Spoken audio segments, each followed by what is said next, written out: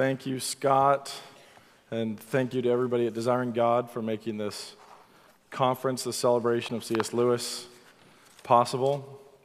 I don't think there's a subject, well, there's a few subjects, but there's not many human subjects I could get more excited about than C.S. Lewis.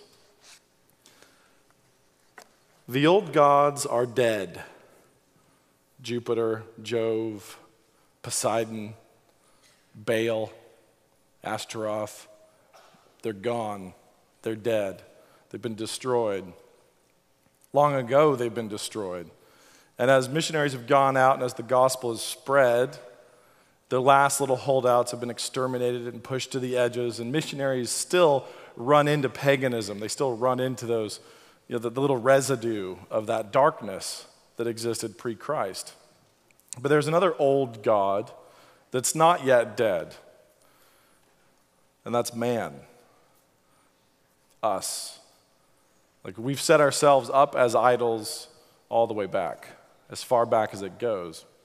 When Cain sacrificed his brother to his own pride, to his envy, we had this moment, this moment of idolatry, of human sacrifice to mankind. We, humans, are alive and well, both on the faithful side, serving Christ, and on the unfaithful side, serving ourselves and building up our own idols. When the first missionaries went out, when the disciples were sent, they were going out combating the old gods. And they did this with miracles, with the good news, with a story. They told a story. And they told these peoples a narrative about God who was infinite, who became flesh. And I love that the story is so easy for us to forget, but the story is very, very powerful because of the amazing amount of humility involved. So in the ancient world, you go out and you say there's an infinite creator God who spoke and the world was.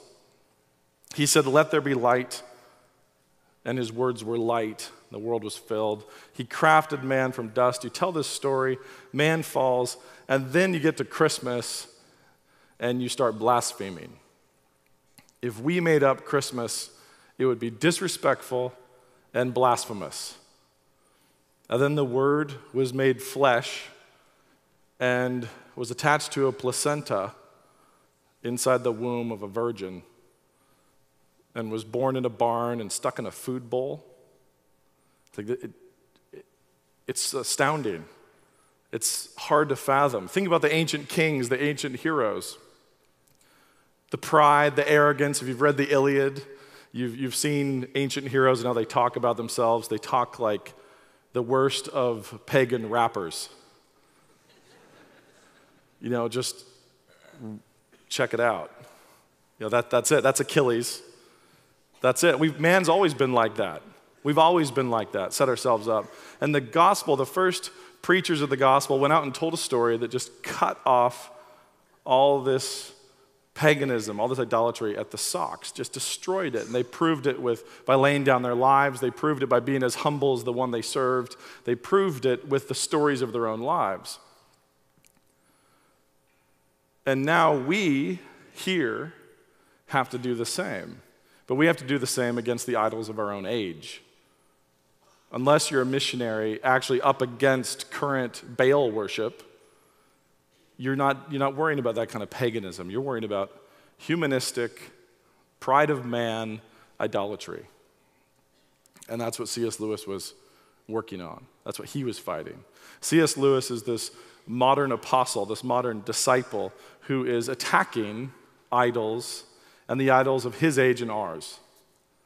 He didn't go after Baal. He actually linked up guys in lab coats, scientists, like the servants of scientism, the worshipers of the god science. He linked them up to Baal. He just boiled it right down to paganism. And he attacked the idolatry of our own time, which is something that we have to do as well. And he did it incredibly effectively. It lasts to this day. It's affected writers everywhere, people everywhere, kids everywhere. And he's pointed his narrative guns, his storytelling guns, at scientism, which is different than science, by the way. Think about two origin stories. And Lewis, the reason why this title is Myth Wars is because Lewis believed that we had the true myth, that Christianity is a myth, but it's a myth, capital M, myth, true, the true myth, the myth upon which all other myths have spun off of, imitated or combated. We have the myth, capital M, of Christianity on the one side. The story I just spat out a one-sentence version of. In the beginning was the Word. That story. And on the other hand, we have the story of scientism. Particles, chaos, accident, just death, despair, devouring, this cycle of destruction and devouring that has given us, us, right? This is why we're here. Think about these two different stories. And one of the prophets of modernistic scientism was H.G. Wells. He was right at the beginning. He was one of the ones that Lewis went after really aggressively in his own time. H.G. Wells, the poet of meaningless destiny, said the following: "Age by age, through gulfs of time at which imagination reels, life has been growing from a mere stirring in the intertidal slime towards freedom, power, and consciousness." Inspiring. A mere stirring in the intertidal slime is, I think, the high point. Right there. Okay, so why is he so proud of this? Why is he so clearly inspired that we rose up from a mere stirring in the intertidal slime towards freedom, power, and consciousness? Well, because survival of the fittest makes man the defending champion of reality. We're as big as it gets. We're the winners. That's it. Ta-da! Give us the trophy. Here we are. We beat it. We climbed out of that intertidal slime. We climbed out of that and up the beach, and you know what? We grew nostrils. Yes. Boom. Right there. Take that, guild creatures. My father wrote a song called Science Fiction when I was a kid that tells this story. And of course, the high point of man was when we went with the opposable thumb. And, whenever you're down, just remember, you've got thumbs. This is it. So we're champions. We're the winners. We are the gods, honestly. We're as close to gods as we can get. And it's not surprising that shortly on the heels of this, and even in the middle of what H.G. Wells was talking about, that eugenics would show up. That we would sort of move on down this binge of the pride of man into the Holocaust and all the other awful things that we ended up doing in service of the champions of reality. Again from H.G. Wells, we are hardly in the earliest dawn of human greatness. The little triumphs of man's present state form but the prelude to the things that man has got to do. Think about Newt Gingrich saying, "We're going to have a colony on the moon." It's like, yay. And then actually look at the solar system and realize how tiny that still is. But H.G. Wells talking about the triumph of man and this contagious vision about, you're awesome, we're the champion. Well, not those people over there, we're cooler than them. And we're going to have our own little academic elite core, and we're going to build ourselves up into gods, and technology will serve us, and other people will serve us. And you know what? We'll keep them around as long as they do, but then we're just going to exterminate them, and we're going to build and grow and improve our race, because there is no God. There's just this great big devouring mess. And it's all about power. And that's it. Those quotes from H.G. Wells are both from A Short History of the World. And it's full of them, of him just waxing poetic about the great and noble chaos from which we have arisen by ourselves, owing no one any thanks, owing no one any gratitude. We, by ourselves, made the iPhone. Chimps, stay in your cages. We've got the iPhone. It's depressing. It's really depressing. But Dawkins will wax poetic about it and be so moved. And many, many other people have as well. And it's easy for people like me and us to say, man, evolution is just a bad story. Like, really? One day hydrogen was running in the hall and it tripped. And then, boom. Like everything just, there it goes. And here you and I are as we sort of fly through space and it's like, hello, I'm a piece of shrapnel, you're a piece of shrapnel, and we're all just through this explosion. Bad story, right? Well, on the one hand, yes, it's an awful story. It's a terrible story. But on the other hand, no. Every lie that's effective has a true hook, has an appeal. From Lewis, and this is from an article called The Funeral of a Great Myth, which I originally saw in a little book called Christian Reflections, compiled by Hooper. Lewis grew up believing in the myth, the big myth, the great myth he refers to it as. Quote, and I still feel its almost perfect grandeur. Let no one say we are an unimaginative age. Neither the Greeks nor the Norsemen ever invented a better story. And as a side note, notice Greeks and Norsemen, he's saying they didn't make up a better story than evolution. Evolution at least competes with the Norse myths. It's like, well, yes, it does. It absolutely does. And the Norse myths also were not happy either. We will all fight, we will bleed, we will be dead. And do you know what? Then we'll go up to the hall, up there, and we'll have a big party, and then we'll be invaded and devoured and killed along with the gods. Okay, there's the Norse myth. Great. Real optimistic. The Greeks, always tragic, everything's tragic. You have big bully gods, all these deities, these bullies, and every time man would achieve anything great, the worst thing you could do in the ancient world was achieve anything. Keep your head down. If you rise up taller than anybody else, it's like, well, the gods are going to show up and they're going to end up fighting over your carcass. Like, you're going to be toast.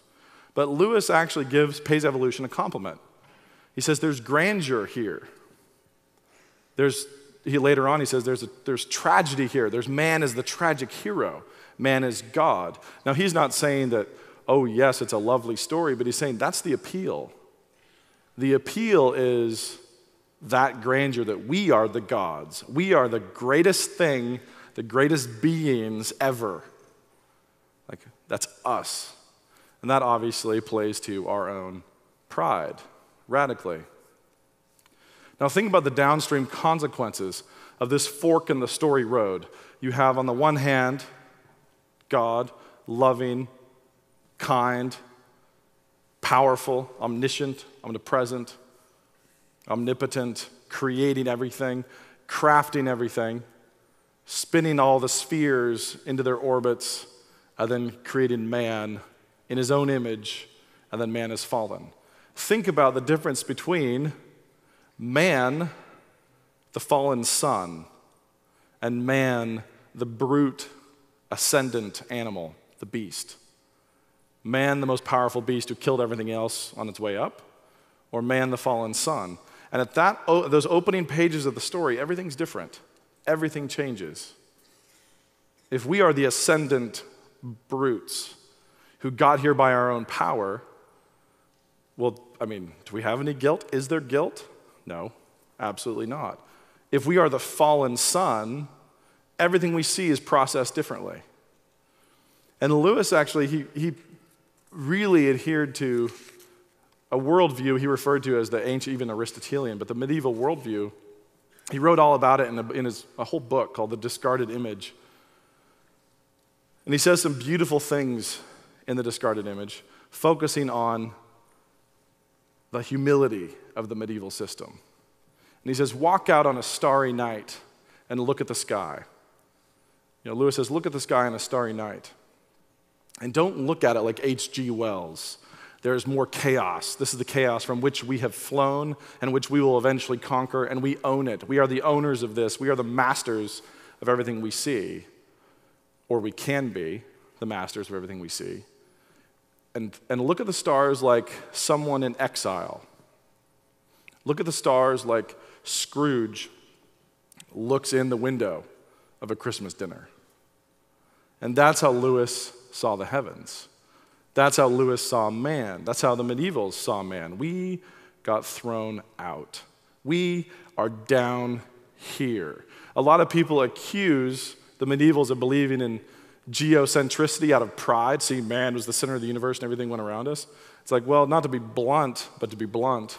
It's like for them, it was more like Earth is the anus of the solar system. And they would go so far as to use that language. We are the sinners. We are the fallen. We're all the way down there. Being at the center was not the throne room. It was as low as you could get. And the further out you got, the closer you were getting to heaven. And that's how Lewis looked at the world. And he didn't care what was spinning around what. It was a question of, are we included or are we cast out? He looked at the moon and saw that it was barren and bleak, and saw all those craters and knew that at some point there had been a big showdown. I mean, look at all that the war-torn moon. Meteorites, rubble flying through space from smashed what? Reality. Part of the perfect creation that has been damaged and destroyed. And so Lewis looked at the heavens as a fallen sun, hoping to regain fellowship, hoping to get reunion. H.G. Wells looked out and said, we are the awesome sauce. And we're going to claim everything. And as a side note, there's nothing new under the sun. Nothing new under the sun. Which is why Google can seriously make an announcement like, oh, by the way, our next project, we're going to conquer death. Seriously. Now we have omniscience down. Because we've read all your spam.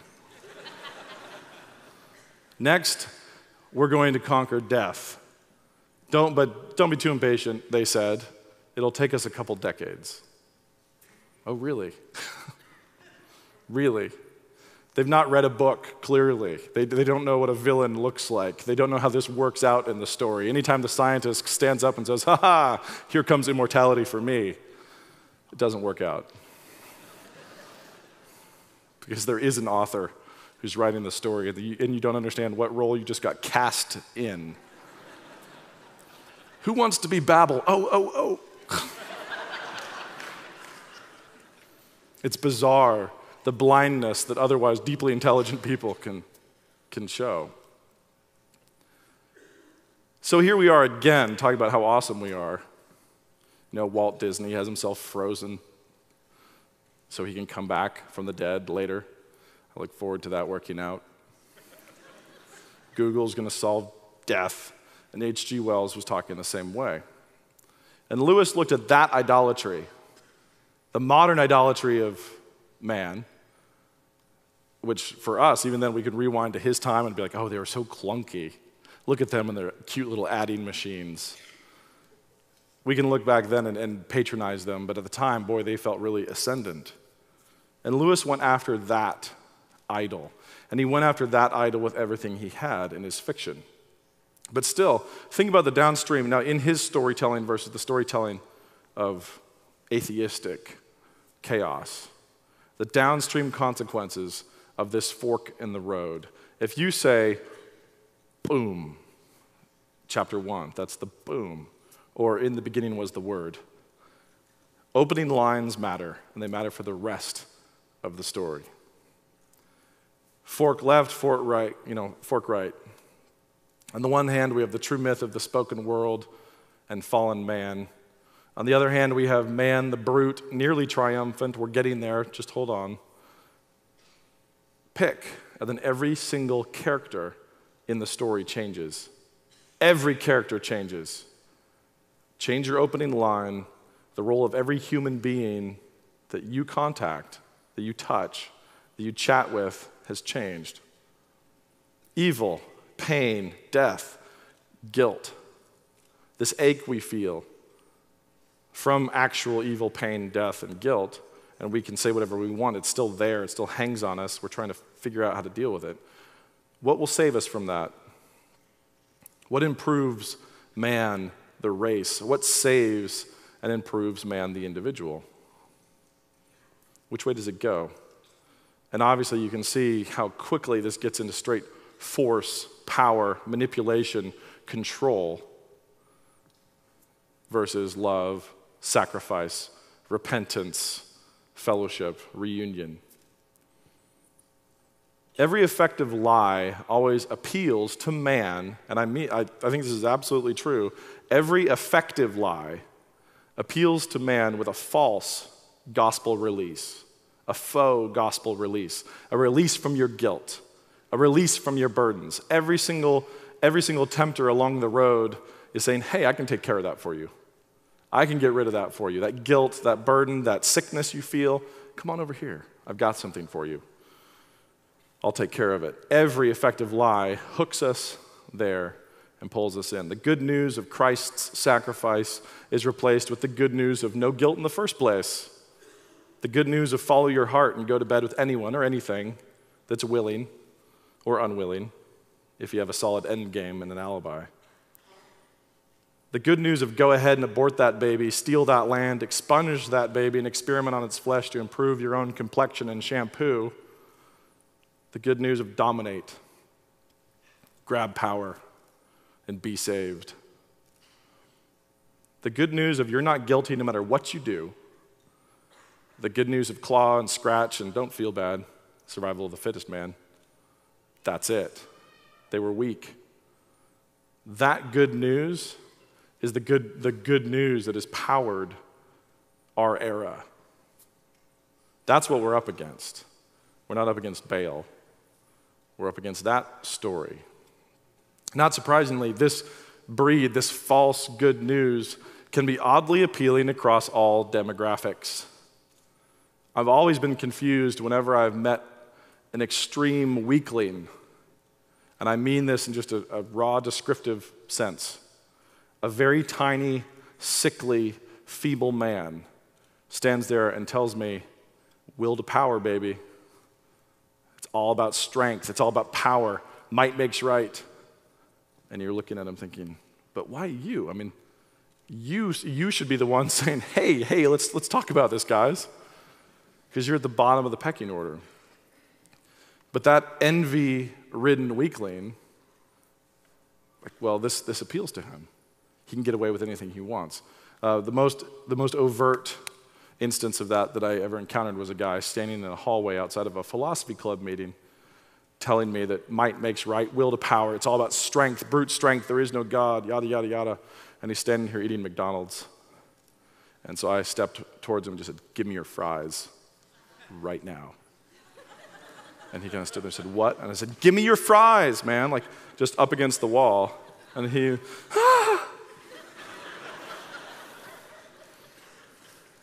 You don't want that. Nobody wants that.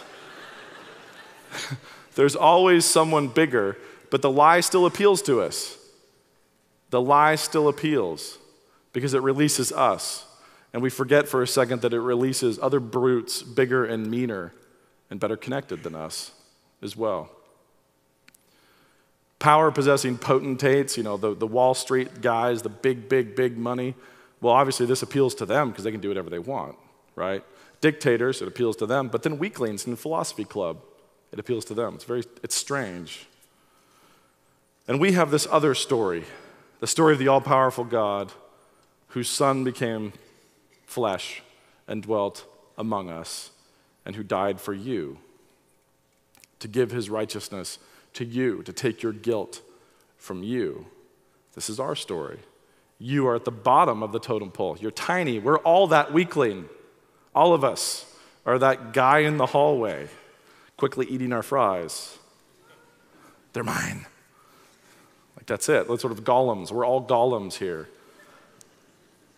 And we can talk about how it's okay if we strangle people in the dark. It's not really bad. I kind of needed to do it. Or we can receive grace. And that's the clash of the story. That is the conflict. The story wars. The myth wars.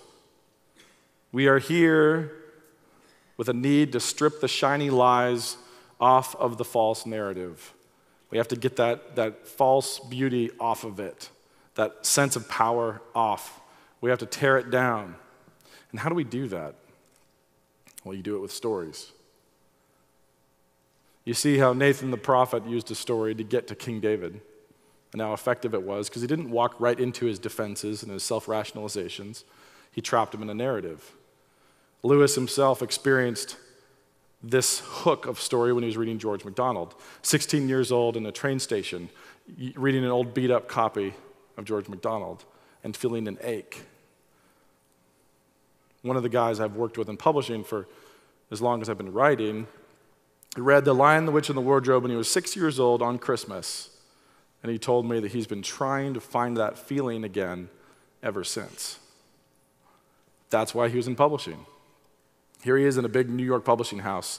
He's published all this stuff, and all he's trying to do is find that spark, that joy that he saw there in that book. And that's books, right? It came in books. It's like, no, it's the gospel. It's Christianity. Story wars. They tell a story, we tell our story. This is how the world works. How many people, if you just walked down a street and said, are you an atheist? Do you believe in chaos, evolution out of chaos? And pick every single person who says yes and ask them for their factual foundation for that. So explain to me the facts. Give them to me. And also explain to me your epistemological access to those facts. You were told in high school or junior high or college this. You don't know this. You have no access to this. You've never seen the fossil record. You have no idea what goes into the astronomers' speculative dates of the stars. You don't know. You're just a dude on a sidewalk. But he's a dude on a sidewalk within a narrative stream. He's a dude on a sidewalk where if you say, hey, I think evolution's probably not true, I think there is a God, people will go like, you moron. That's why he believes that. It's just it's the narrative pressure. It's the cool shaming. This is the dominant paradigm right now. This is the dominant idolatry right now, and it was in Lewis's day. And standing up and mocking it and shredding it and beating it up takes courage, but it also takes storytelling ability. Because you can say whatever you want, but you're not going to effectively replace the narrative unless you tell something that sings. You tell the truth, and it better be harmonic, because the world is. When you open your mouth to say, you know what, our story's better, you can't then fail to tell it well. This is why we need to strive to be, every one of us, storytellers. I don't care whether you're telling stories. I'm not talking about written books. I'm talking about with your own lives. When you say, hey, I have the gospel, and it gives me grace and kindness and enables me to love my neighbor, and all your neighbors say, what? No, it doesn't. Then you have facts coming out of your mouth that might be true, but the story you're living is a lie. Our story versus their story. Survival of the fittest, grab power, push other people down, climb to the top, versus serve, give, love. And you can't say serve, give, love, and then grab and climb and scratch. You are all telling stories, and they happen to be real. A lot realer than the stories even Lewis was telling. So Lewis went after scientism. He went after it directly. We need to tell stories the way he did, and his stories do this very, very effectively, that strip off the shiny, false beauty of the lies and idolatrous religion, the faith that we have now as a godless people. We need to strip all that beauty off and leave the actual story standing there naked and nasty for everyone to see, like Duessa, the witch in Spencer's Fairy Queen, the little-known witch, and we use Duessa with our own kids a lot. It's really useful. So Duessa was beautiful on the outside. She put up this facade with her magic, seduced St. George away from Una, the church in the story. But eventually she's unmasked, and all that facade is ripped away, and she's a shriveled up, little bald, nasty, naked woman dripping poison from her breasts. That's Spencer's Fairy Queen. They were a little bit more free and easy than Christian fiction today.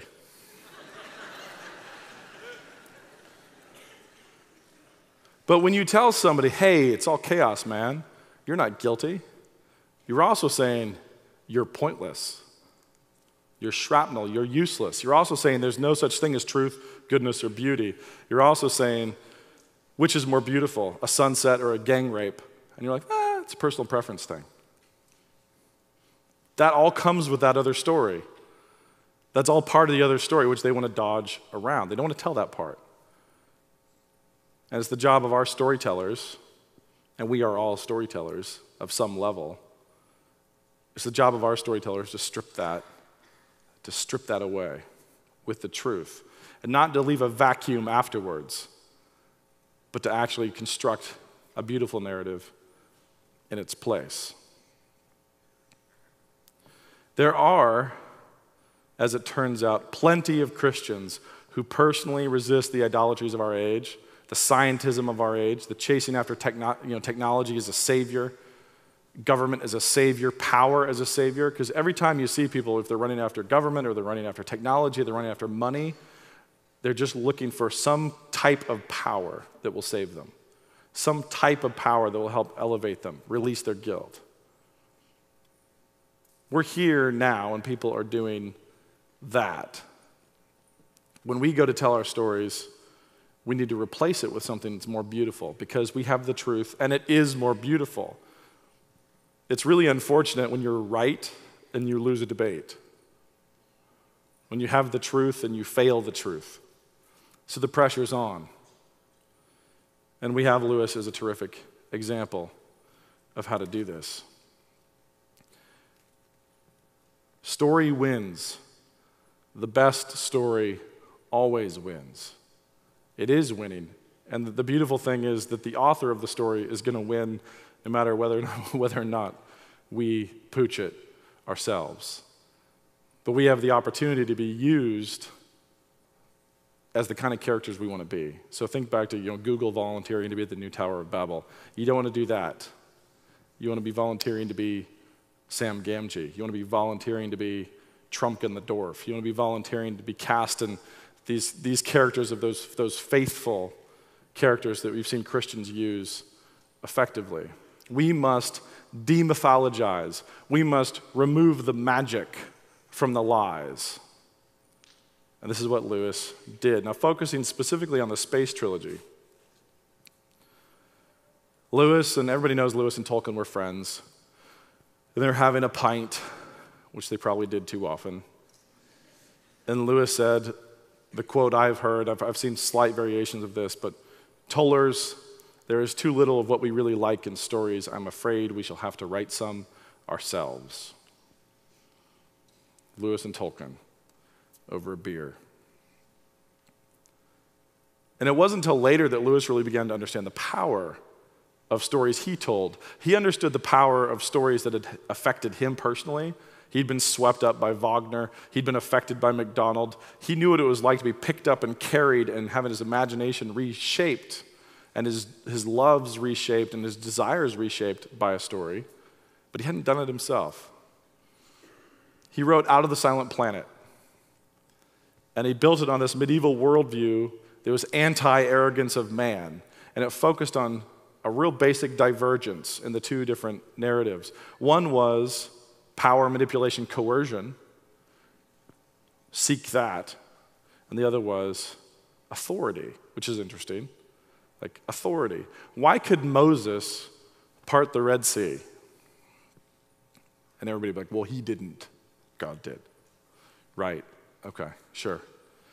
Well, how can I breathe? I don't. God does, right? I don't do it. How do I make my heart beat right then? And then, and then, and then. It's like, I didn't. God did. Moses got used. How did he do that? He was given the authority to do it. God gave it to him. How do we do our things when somebody says, oh, good news, we've experimented on enough dead babies that now we can regrow your fingertip? You say, okay. I have no problem with you regrowing my fingertip, But how did we come by that? We stole it. Violence, force, coercion. We killed people. There was an ethical dilemma around whether or not we could use the knowledge gained by the Nazis in their awful experiments. They did horrific things to people, evil, evil, awful things, and they kept very careful notes. So can we use the notes and move on? And there's this discussion around it. But what you see there is people trying to grab and steal. Think about the magician's nephew and C.S. Lewis when they come to a garden, and there's a door, and you can just walk in and God will give it to you. And the witch is climbing the wall. And then the main character is asked, is this for yourself? Are you grabbing this fruit for yourself, or are you taking it for somebody else? Is this service? Because if it's for somebody else, you can just take it. And the witch is climbing and grasping. This is one of Lewis's themes. Power through theft, manipulation, coercion, versus power through gift, authority. And think for a second, like, okay, well, I'm not Moses, but you are a child of God's. You are an heir to the kingdom, to the world. Your older brother paid for your sins. The firstborn from the dead sits at the right hand of God. This is his world, and he will sit there until all his enemies are a footstool. That comes with a little bit of authority. If you have a personal relationship with the creator of the universe, there's some authority that comes with that. You can speak to evil and not fear at all. You shouldn't. But Lewis talked about authority, obedience and authority versus manipulation and coercion. And so in Out of the Silent Planet, you see these scientists making their little machine to go through space and try to get to Mars. And then you have angels. You get there and you have this fight, and he's trying to communicate the medieval world picture that we are fallen, we are the silent planet, we are the ones who've been cast out of the garden, and there's a reunion waiting for us, and nobody got it. And you can read it and you're like, it's a fun little space story, but it's easy to miss it. And then like 60 reviewers reviewed it, and a couple of them thought that he'd gotten the idea somewhere else. Everybody just assumed he'd made it all up. Nobody realized he was trying to communicate his faith. And one of them even realized where it came from and said, but he obviously doesn't really have the courage of his convictions, doesn't really think it. And that was the moment when he realized how powerful stories could be. And he thought, I can get away with anything. And so he decided to write the same story over again, trying to communicate the same view of the world one more time. And so he wrote Paralandra, the next book. It's really the same book as the first one. It just got juiced up completely. And you have, again, power from authority, and you have manipulation, theft, abuse of nature, like where you just dominate and grab and intrude, and it doesn't matter whether or not you're there as a steward, as a shepherd, you're just getting it. You're there as a thief. And in Paralandra, he tried to communicate the fact with his unman there that true brute force scientism always devolves into the old devil worship. If you serve power, eventually, if you do this for long enough, you're going to run into the fact that there are other powers out there. And they're going to be more than willing to take you as a servant. The road chasing power always leads, in his words, to sheer devil worship. That's where it ends up. It can start as materialism. It can never stay there. It always ends up chasing that. Now, after Paralandra, he went to That Hideous Strength. And this is one of my favorite books of his. And it's the most relevant, honestly, to what we deal with now, because it's scientists chasing knowledge, learning things, right? Slicing animals into little tiny pieces to figure out what makes them alive. All this cruelty, all this force, and then authority. Men and women, a small band of people who are given authority. And all the manipulation in the world can't overcome it. It just breaks over it like it's a rock. This is the rock that hits the foot of the statue that knocks the statue over. This is faith. And that's what that hideous strength centers on. Ransom, this character who went off to Paralandra, he flew there because he was carried. He was commanded to go. He was brought. He didn't abuse it. And actually, it's kind of funny. I could quote Jurassic Park right here. There's a great line in Jurassic Park when they're bringing the dinosaurs back, and the Jeff Goldblum character says, they're only concerned with whether or not they can do it, not worried about whether or not they ought to do it. Like, that's his insight. And it's a great insight, and it's where we are right now. So I can talk to athletes who tell me, like, yeah, I've got to go down to Panama to get these stem cell injections in my shoulder injury because they're illegal in the US. Or I've got to go down to South America to get lots of very, very sketchy, awful, dark, Nazi-like treatments. And that's where we are. Lewis tells his story, the story of scientists and professors and academics who are pursuing knowledge as power. And it doesn't take them long before they are sacrificing a person in front of a head, which they have managed to keep alive with tubes plugged into it. The skull is open, and there's this head of this man whose head has been decapitated. And they've kept this thing alive with test tubes and everything, and now they're on their faces naked, prostrating themselves to it because it's been possessed by another being, and this is the power that they're trying to open themselves up to. And you think, wait, Lewis, aren't you cheating?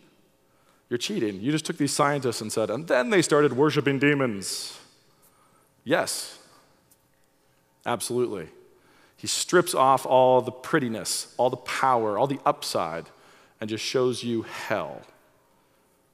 This is hell. And he does it in the Great Divorce. He does it in That Hideous Strength. He does it in Paralandra. He does it in all of his storytelling.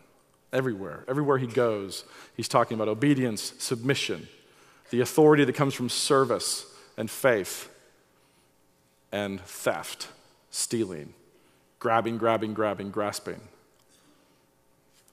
When God says, and I could go on, and I could get very, very academic and just focus in on the prose and themes and myths he's trying to bring in to the Space Trilogy or to his other books, but the fact is I'm a lot more interested in how it affects us. Like, what does it mean for you when you leave here, when you walk out of the room? What does it mean for me?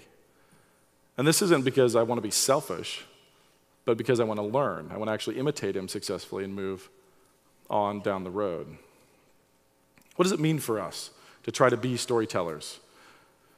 Be storytellers, and even more important than that, be stories. Be good stories with your own lives. Look at the kind of thing that God tells us that he likes. The first shall be last. Okay, the last shall be first. Greater love hath no man than this. Think about all the little things you've heard, all the things you've been taught. Now think of that as literary criticism of lives lived. Look at King David. One of the things I find glorious in the David fall story is after David falls with Bathsheba and murders his own men, not just the one man, but the other men with him to cover his tracks, God says to him, look at everything I gave you. Look at everything I gave you. Look at your story. You conquered this. You conquered this. Like, look at all these things I gave you. And he doesn't say, why couldn't you be content with that? He says, and I would have given you more if you'd asked. And the shocking thing there is that David had stopped asking, and he grabbed. He took. He went to force. He stole. Remember that. Like, move on. We have to move on in our lives. Look at the lies and try to live your own lives in a way that is a successful counterexample and a rebuttal and a compelling narrative that undercuts the lies that are being said. And realize this, we really want to be friends with everybody. And I have friends who would say, oh, yeah, I believe in evolution, and I'm still a Christian, and I don't doubt their faith, and it's easy to have fellowship. I'm sure there's people here, it's not a problem for me. I have no doubt of your regeneration or something like that. But bear in mind that the opening lines change the story. They change the characters. God who gave us Adam through millions of years of destruction and mutation and genetic weirdness and death before we ever had an Adam is a very different thing than God crafting his own image and breathing life into him. And those first pages change everything. So live stories. If you're parents, if you have kids, realize that you are the storytellers of their existence. You're the one who pulls the book off the shelf and says, read this. You want to be that person because otherwise there's going to be somebody else saying, no, no, no, read this one. Read this beautiful little piece of survival of the fittest. How about some Twilight? Anyone? Be storytellers with your lives, with your words, and curate stories that feed the souls of those around you. And know that there's no vacuum. We are narrative creatures. We feed on narratives. And right now, most of our culture is feeding on a narrative lie, taking it for granted. Use your life and your words to undercut it for those people around you, and not to leave it as a vacuum, but to replace it with something more beautiful. This is easy to say, but it's all summed up by just simply live like Christ. Okay. But the beautiful thing is, by his grace, we can. Let's pray. Father, thank you for this time we have together to talk about one of our older brothers gone ahead. I pray that you would bless us through his words, enable us to carry on the torch to those whose lives we touch, telling stories, living stories, and living and telling those stories in a way that glorifies and honors your Son, the Word made flesh, who dwelt among us. We ask this in his name. Amen. Thank you.